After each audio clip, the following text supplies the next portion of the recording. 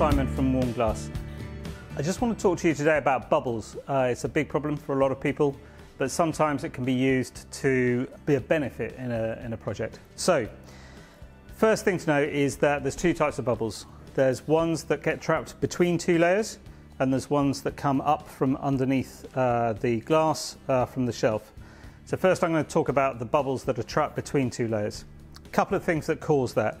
Usually you'll find things like if there's thin fire paper between the layers of glass, then it can trap air like this.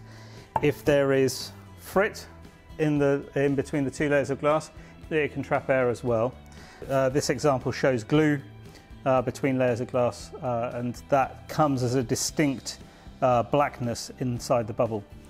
So to avoid bubbles, you want to use a bubble squeeze in your firing schedule, and the firing schedules in the information below will give you a good bubble squeeze that will work for most projects.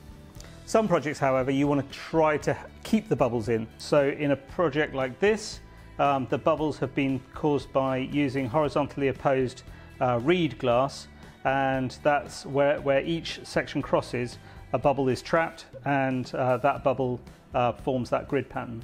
You can also trap bubbles by using frit inside pieces, so you can put pieces in like this and it will trap bubbles, or also that works with stringers as well, that where the stringers cross over it will trap a bubble.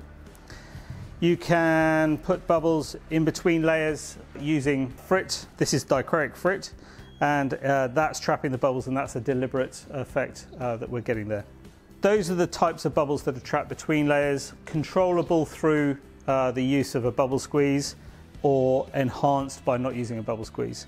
There's a different type of bubble which is much worse and very much more difficult to sort out, and that is a bubble that comes up through the shelf. It's caused by moisture right in the middle of the shelf boiling at high temperatures, and what you want to do is avoid kiln shelves that have got a rounded edge like this, because those are molded shelves.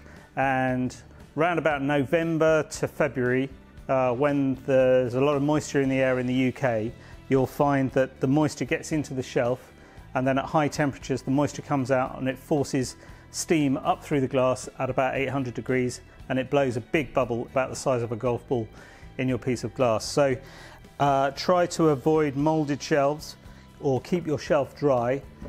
Shelves that are ground, like this one, which have got sharp edges on, those are the shelves that are best to use if you get that problem. So that's everything we know about bubbles. I hope that's been helpful. Thanks for watching.